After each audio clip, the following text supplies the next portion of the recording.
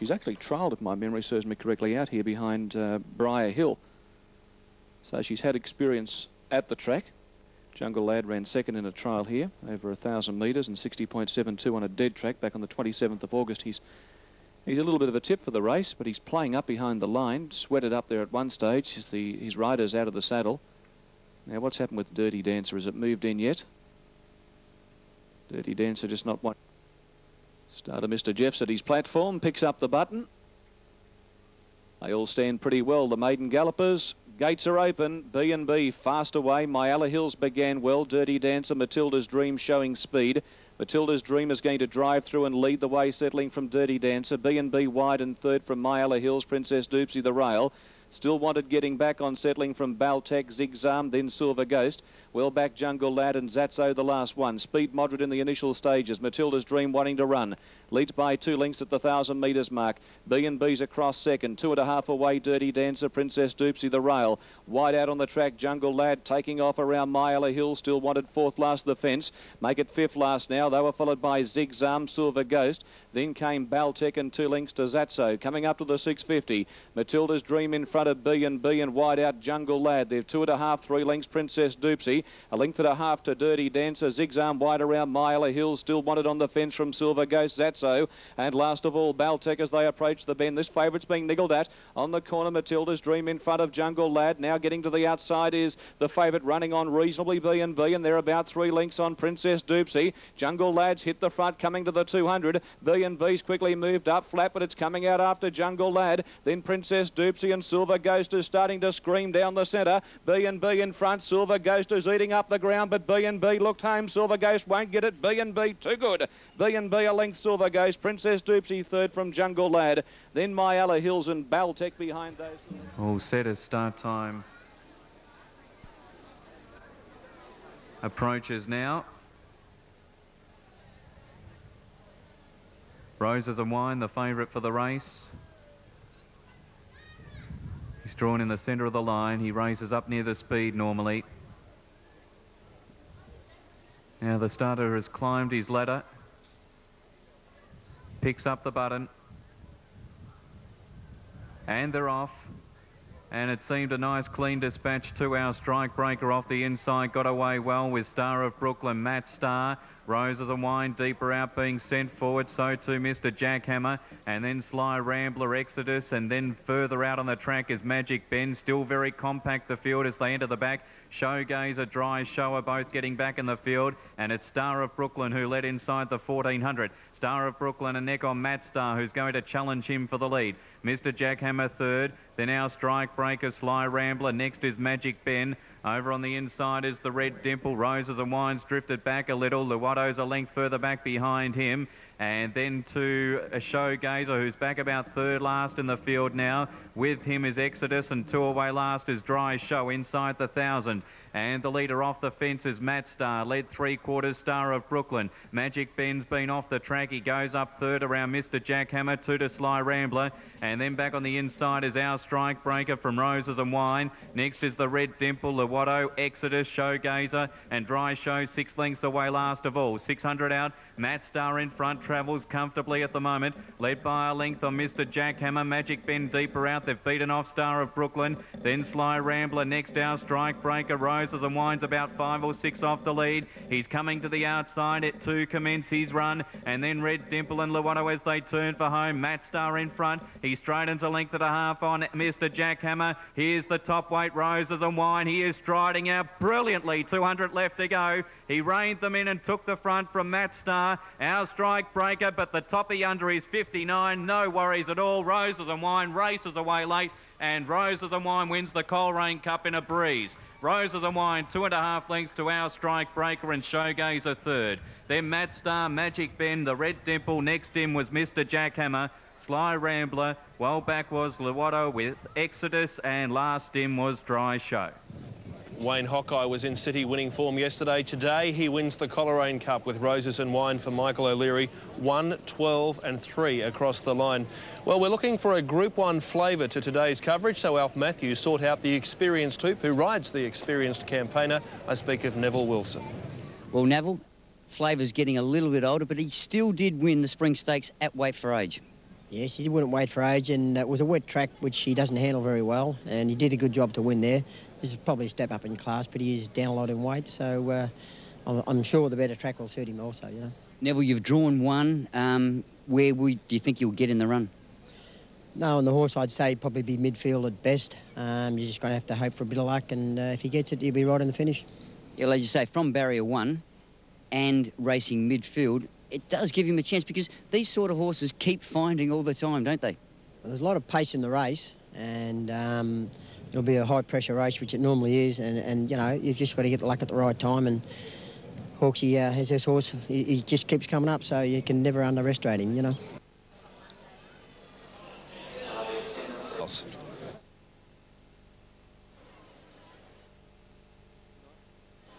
Tie the Knot is ready. Desert Sky goes in. It's been a concerted plunge on track for number 9, Sedurka. And it has actually been backed into favouritism on track. It's been a big move. Sedurka and Greg Childs. Here's Sound the Alarm going in. One of the major Group 1 sprints in Australia. Now Super Impressive has moved up. He too has been well tried. Fubu comes along as a green cap to distinguish the colours from Emission, the stablemate. Umrum about to come up. Here's Dash for Cash, the grey, coming up in company with Emission. They're both ready. Flavour stood up on the inside. Show a Heart, who ended up getting the guineas after running second in the preview here to Fubu, and they both line up in this event 12 months down the track. Scenic Peak, wide out, has taken his place. Royal Voyage moves in now. Big field of 18 over the 1400. They'll go very fast. A lot of the speed is drawn wide. There's Umrum set now, and Calm Smitzer took out the Strappers prize. Has the outside barrier. The field is set for the Eat Well, Live Well. Racing, and a good dispatch with the exception of Calm Smitzer, who's going to ease over their heels early and Sound the Alarm first out from Desert Sky. Sedurka away quickly, and Flavour's up there on the inside. Mr. Murphy's on the improve quickly with Weasel Will. And also Scenic Peak settling though. Desert Sky has the lead from Scenic Peak going to second, and Dash for Cash is going to settle down third from Sound the Alarm. Mr. Murphy, Umrum wide out improving. They're followed by Fubu about 7th the rail, and then Royal Voyage, Sedurka, Shot of Thunder.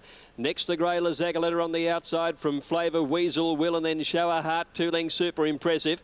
2.5 to Tie the Knot, Calm Smitzer and Emission. Up the side Desert Sky narrowly from Scenic Peak, 3 lengths Dash for Cash, Sound the Alarm a length to Umrum, 600 out. They're followed by Fubu, Mr. Murphy, Royal Voyage, 1 Shot of Thunder. Next Sedurka jammed up between horses, followed by Lazagoletta, Flavour, Weasel Will, then Show a Heart, Super Impressive, Tie the Knot, Calm Smitzer and Emission. As they cornered, Scenic Peak took the lead from Desert Sky, then Dash for Cash, Sound the Alarm, Umrum down the outside. Fubu's in trouble getting a run. Flavour the inside, Mr. Murphy battling along. Scenic Peak in front, Sound the Alarm after it.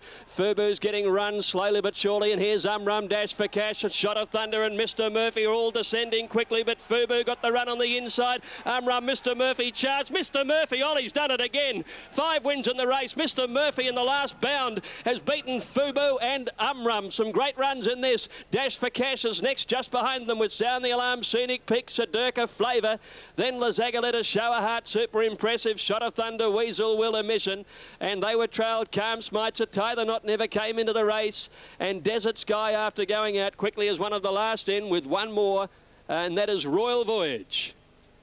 Mr. Murphy has given Damien Oliver his 5th win in the race, a race that provided his very first Group 1 success. His 3rd race at the track, back in form after failing on the wet track, first up from a spell.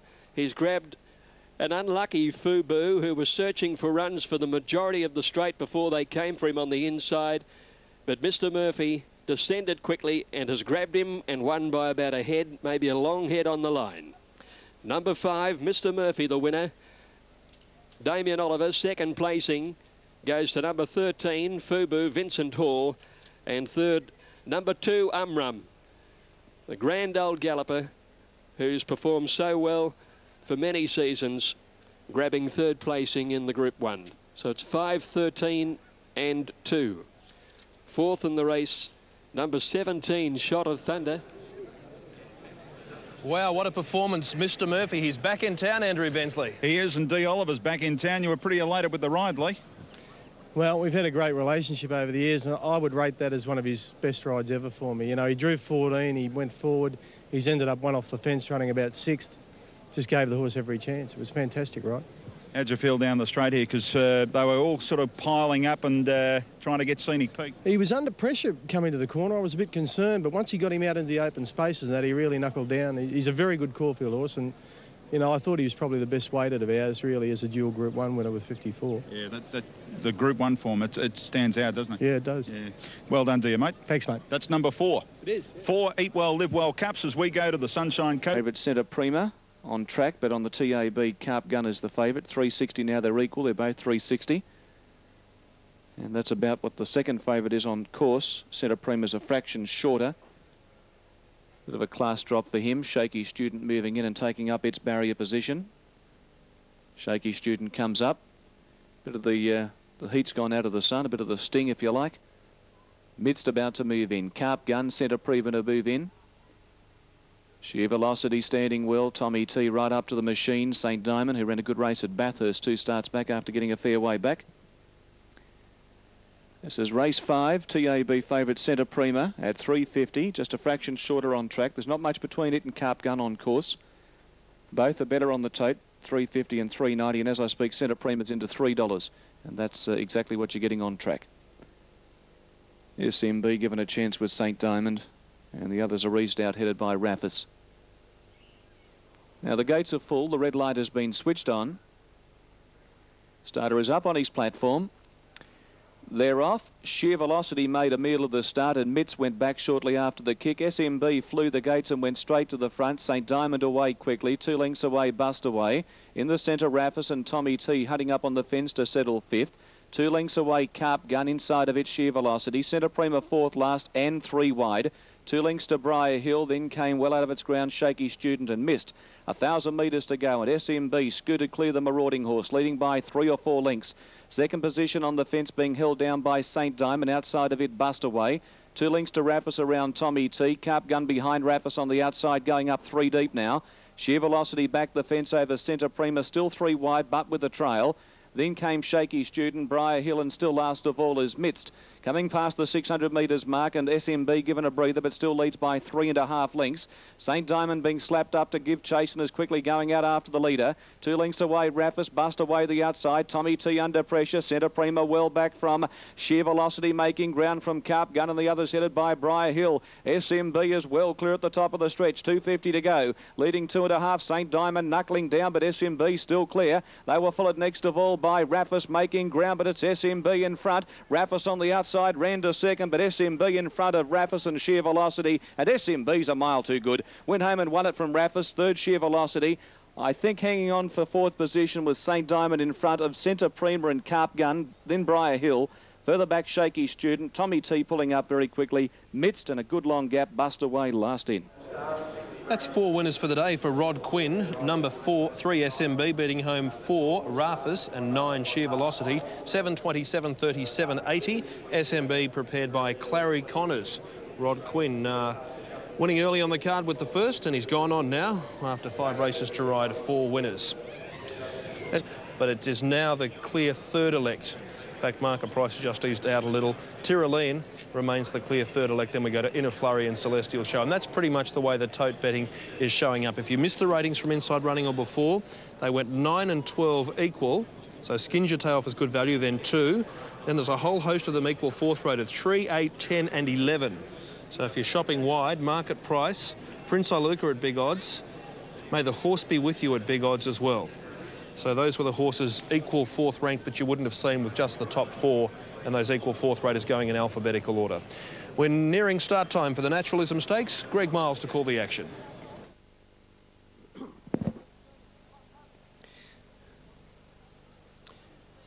About 4 or 5 to come up now. Okay, Naturalism Stakes coming up. This is D-Day for the second mortgage, isn't it? He needs to stand up in the better company, needs to win, probably needs a penalty for those that have tried him in the Caulfield Cup to be assured of getting into the field. Now, 2 Moroni runners, white cap on the second mortgage, purple cap on May the Horse Be With You. Here's Natch about to join them in the gates. He's been racing well, didn't have much luck last start. This is certainly a little harder than what he's been meeting. Tyrolean standing in well. Ran a good race at Moonee Valley. Was one of the few to make ground in that field. In a Flurry has moved up. Now Touch the Groom for Darren Gauci. He's going to come along. Turned in a slashing run last time out. They're all in.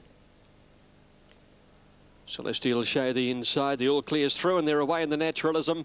And Nikisha must have got a little squeeze at the start. She's dropped out to be second last with Touch the Groom. And Skinjate, one of the first to begin. Plenty of speed near the inside. Brave Chief. Up there too is May the Horse Be With You, settling down third now. And Celestial Show is fourth the rail, followed by Dame Kath. A length Prince Aluka. Natch over on the outside and over on the fence. Then Market Price. 2 lengths further back in the field. Then the second mortgage, followed by Tyrolean. Another 2 lengths to In a Flurry, followed by Touch the Groom and Nikisha last of all. At the 1300, Brave Chief and his favourite rolled out by 2 lengths now. Skinjate is second, May the Horse Be With You third, and Prince Aluka's a length away fourth, followed by Celestial Show. Dame Kath a couple of lengths away, then Market Price on the inside, followed by Natch the outer. 2 lengths behind these, Tyrolean being followed by the second mortgage, who just shades it in fact on the rails. Then came In a Flurry, Nikisha and Touch the Groom last of all. They're spread right out 1,000 metres to go. Best part of 20 lengths would cover the field, and Brave Chief broke them up by 2 lengths. Skinjate second, May the Horse Be With You third, 2 lengths to Prince Aluka. Celestial Show has enjoyed a good trail on the fence, followed by Dame Kath. Market Price, Natch the outside, a couple of lengths to the second mortgage, Tyrolean, and then came In a Flurry third from last, followed by Nikisha and Touch the Groom. Brave Chief is heading to the 600 with about a half-length lead over Skinjate. May the Horse Be With You. Prince Aluka fourth, and then Celestial Show, Dame Kath, Market Price and Natch. A length and a half the second mortgage, probably 8 or 9 lengths from the leader, and strung up for a run on the fences. In a Flurry starts a move from Tyrolean, Touch the Groom and Nikisha into the straight now, and Skinjate took the lead from Brave Chief. Dame Kath comes with a run wide out, and Celestial Show gets into the clear. Down the outside is Natch and In a Flurry, and the second mortgage is going for a needle-eye gap on the rails. He's got through, but it's Dame Kath, Celestial Show, In a Flurry from the second mortgage. They're across the track. Celestial Show, In a Flurry finishes the better. In a Flurry has won it from Celestial Show, and Natch close up the second mortgage, and they were trailed then by Tyrolean wide out, and then Dame Kath from Market Price and Skinjate. Then May the Horse Be With You, Touch the Groom. Well back in the field is Prince Aluka. Brave Chief is second last, and Nikisha has finished a distant last. In a Flurry has won it by about a half length to a long neck on the line. 780 and 250 on Super Tab, grabbing Celestial Show, and Natch, which would have been the best omen of all time, being by Naturalism, has filled third place. 2, 4 and 8 are the numbers. In a Flurry, somewhat of an enigma, I suppose, but at her best, she's like the little girl with a curl in the forehead. She's very, very good. And second in from a spell last time out in the Craigley. On face value, might have been a little bit on the average side, but it was very much a sprint home, that race, and she looked flat in the straight. Well, what a win to In a Flurry. She's back in town, the mare by Zabeel. Cliff Brown is the winning trainer, and a very happy owner who puts plenty into racing is with Andrew Bensley. Well done to you, Danny Rose. Well done, the horse. Fantastic, wasn't it? That was pretty satisfying, I guess. The horse has really, well, it's had its problems along the way, hasn't it? Yeah, I think Cliffy and Jimmy Conlon have done a magnificent job with bringing her back, and she was very relaxed today and peeled off them there at the turn. I thought, well, she'll get this if she really gets a clear run, and that was fantastic. Yeah. She did get that clear run, and she showed that acceleration that we all know that she's got. She's awesome if I think she gets to the outside and gets a bit of room, and great ride. It's just superb. You know. What's Cliff got in mind? Caulfield Cup. We have had an invitation to the Japan Cup, but we've kept it under wraps a little because obviously, you know, wait and see how she goes, you know. But no, enormous run. Yeah. Great relief of tension, I guess, today. Oh yeah, I think Cliffy picked it well though. I mean, we looked at the Underwood and there was no pace, and he said, "We'll get pace in this race.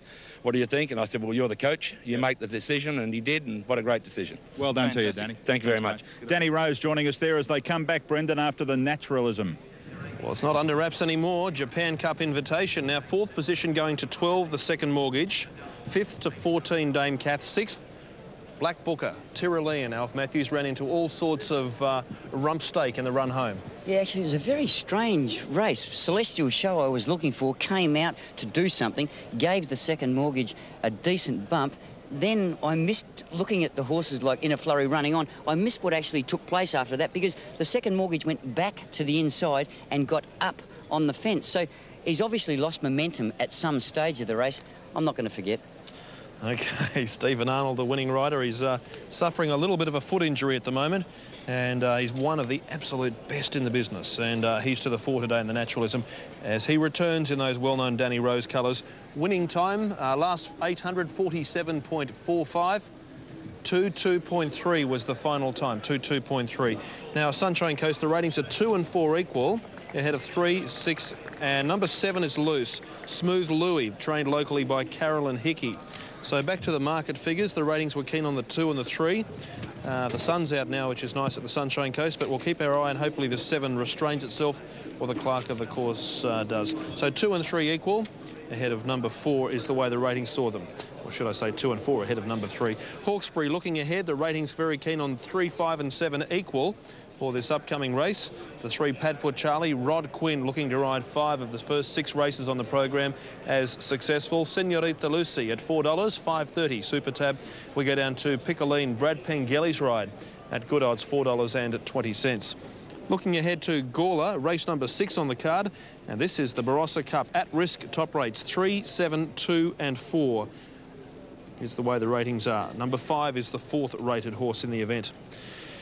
Now the Wolf Blast Barossa Cup, 1,600 metres the journey, due to go 18 minutes from now. At risk is a firm elect across all TABs. From there you look to Albatroon, great value New South Wales, more so Queensland. And the other one right in the market is Cocos, Jared Lawrencini's mount. It's at $5.70, better value on the New South Wales TAB. Well, jockeys just discussing with owners going over the scales after the running of the naturalism, and that paves the way once we have correct weight and a scales report for the Group 1 Underwood, a race which has been won by so many stars of the turf. A short break while this horse at the Sunshine Coast, number 7, is loose.